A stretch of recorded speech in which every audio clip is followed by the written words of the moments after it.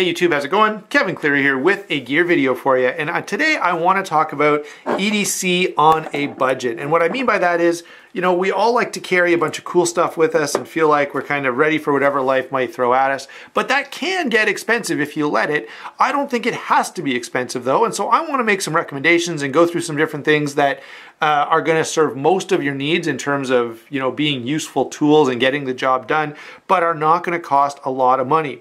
The categories I'm going to restrict myself to are light, lighter, pen, knife, and multi-tool. I know we could go into a lot of other areas. We could talk about wallets and cell phones and keychains and all kinds of different EDC items, but those are the ones I'm going to kind of narrow down our focus on.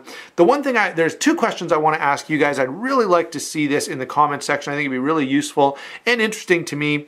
Number one, guns carry, EDCing a gun and having a concealed carry is not a thing in Canada. There is a permit that allows for, you know, police officers to carry a gun or certain occupations, security guard, Brinks truck driver, that type of stuff. But for the average citizen, yeah, no EDCing of firearms. So for those of you who can and do, I'd love to see in the comments below some good, really good, budget-friendly EDC firearms for the person that's, you know, really strapped but really wants to carry a decent gun around. That's number one.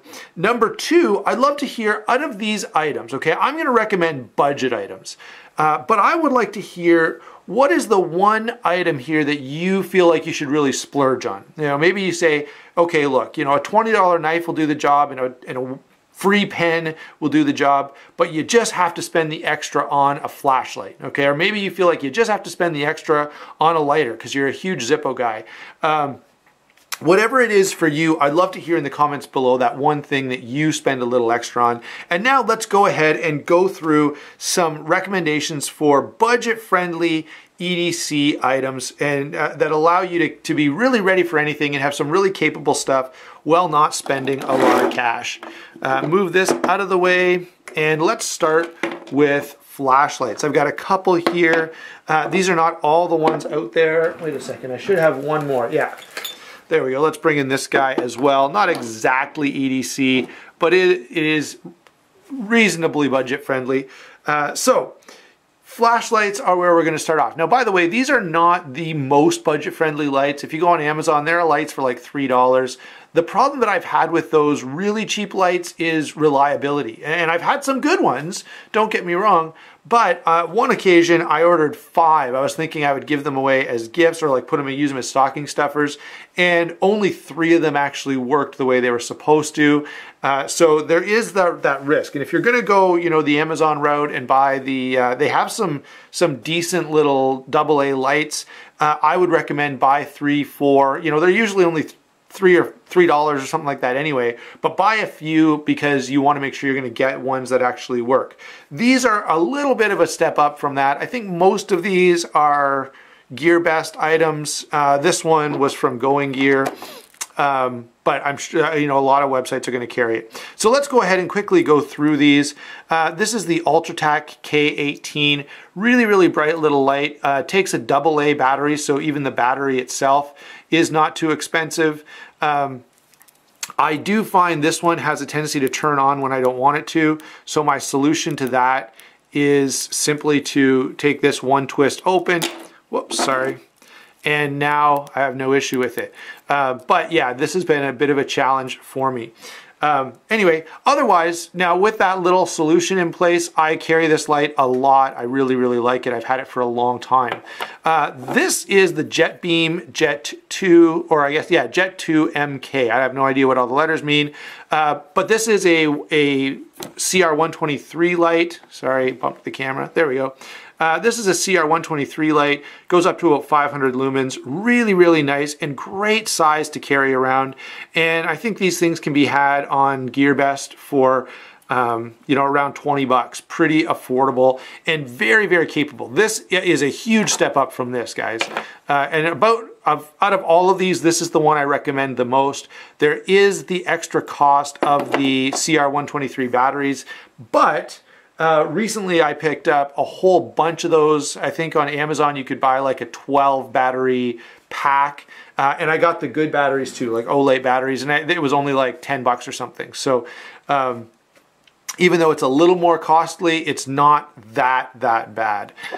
So yeah, that's the Jetbeam Jet 2 MK. This guy is the Zanflare, and it is you know, a GearBest, how would you say this? This is their own in-house brand, and this is actually a really good light. You know, they've had some advertisements for it recently that I've seen that make all kinds of claims about it, and you know, I've got to say it's actually pretty true, the things they say. One nice thing about this light, it's of course, come on, 18650. Sorry guys, I couldn't think of that.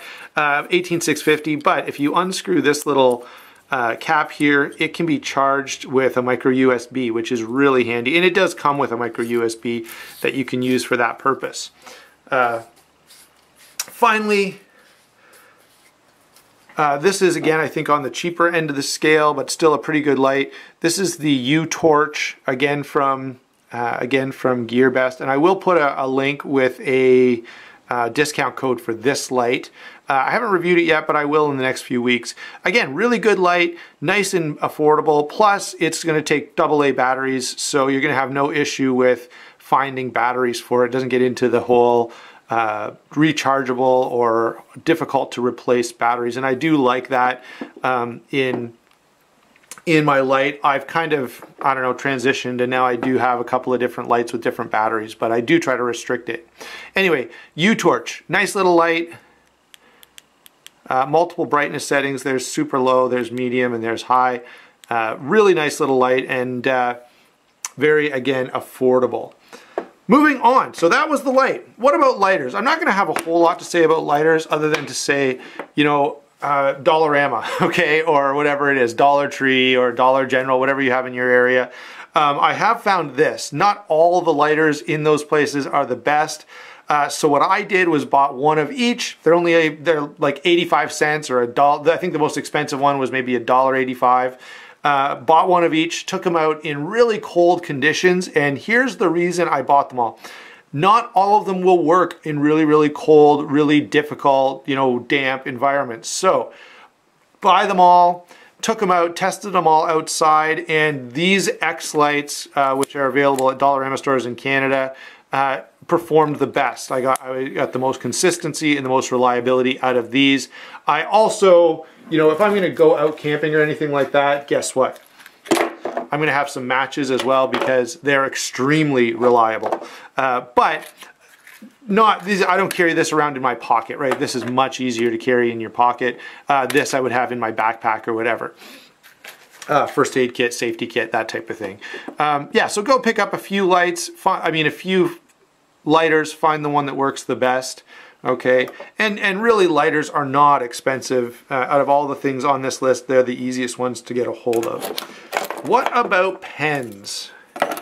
Here are a few different options. Not all of these are budget. This one is just kind of standing in for tactical pens. My favorite out of all of these are these guys right here. This is the Zebra 701, I think. Let's see here.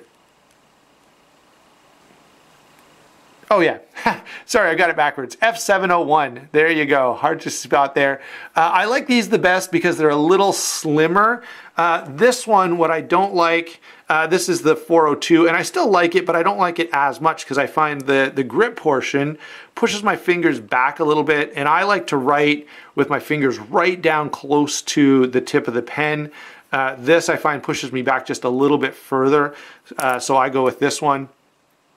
Both are good lights. Both are good pens. The other advantage of this one is it could serve dual function as sort of a persuasion weapon or a defensive weapon in a last-ditch situation. In terms of tactical pens, the cheapest ones are, there's the Uzi tactical pens, and then the ones that I favor are the Charade or Smith & Wesson tactical pens, and they're very budget friendly. This is the CRKT James Williams pen. I can't remember the actual model number, but decent pen.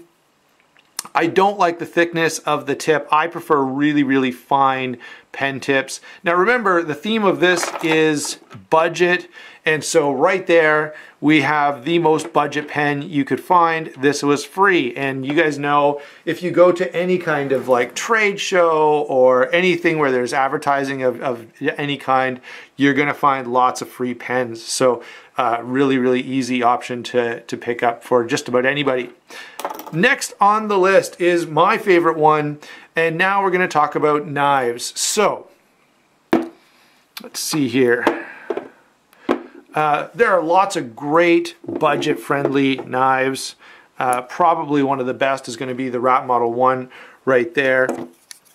Run you about 35 bucks. I think right now on knifeworks.com, the D2 version is $36, so very affordable, highly recommended Rat Model 1. If that's not for you, there are tons of other options. This is the Rake P105, great knife, very affordable. This is giving you, a ball bearing flipper and 14C28N blade steel, which is pretty nice. Now, this is standing here for traditionals. I don't have a lot of traditional knives, but these guys can be had for a very affordable price. There's tons of different models out there, so any size, any color, any level of utility that you want, this can be your option. Now, this is not an EDC option, as you can see. This is the Champ, so it's like got almost every tool and totally not feasible to carry, but works well for an example in a review such as this. Let's see here. We also have the Real Steel H6, great budget knife. 14C28N steel again. I do have one other option that I want to bring in, and this is going to be a representative option. This is the Gonzo, whatever one it is, 753 I think. But this is not, I'm bringing this in because it's kind of standing in for, the person who goes on eBay and finds the Enlin, Senran Mu, Gonzo, knives like that are just ridiculously cheap, $12, $15. And for those $12 or $15, you're actually getting a pretty decent blade. One other thing to mention when it comes to knives, let's talk a little bit about budget knives. There's the Schrade SCHF 55. Decent little EDC fixed blade. Better than this is the Rake fixed blade. This is awesome. I haven't done a review on it yet, but you can expect a very positive review on the Rake Knives F815B. Really lightweight, really comfortable, really useful, and the sheath is exceptional, not just for the price point. This is a sheath that performs better than sheaths that cost a lot more. So a couple of good options, even for an EDC fixed blade on a budget. Last but not least, let's talk about multi-tools. Where's that? There it is.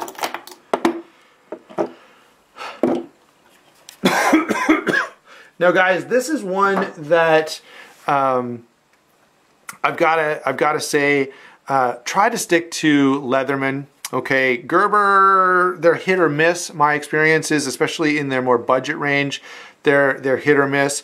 I've tried a few of the other budget multi-tools, the Gonzos and the Schrades and stuff like that, and I just don't find that they hold up. So probably my highest recommended budget multi-tool is going to be something like the Leatherman Juice or Wave or Sidekick, all of which can be had for around 40 bucks, sometimes even a little less. Even in Canada, I've recently seen some friends post a deal alert, for like $29.99, I think, for a Leatherman Wave, which is a really nice, really useful multi-tool. So that's all of the recommendations I've got, okay? And so I hope my point is well made, that you can be really, really well set up and have everything that you could possibly think of needing on your person at any given time without spending a huge amount of money, okay? Now, let's have a little bit of fun and ask the question, what if I do want to spend more money? Or what if my job is more demanding and I need something more extensive than, what I can get for between $20 and $30, okay? Well, one of the things that I would think about then spending that money on is a flashlight with the little slightly more expensive batteries. So I think it's worth the energy and the effort to have some 18650 batteries or some CR123 batteries.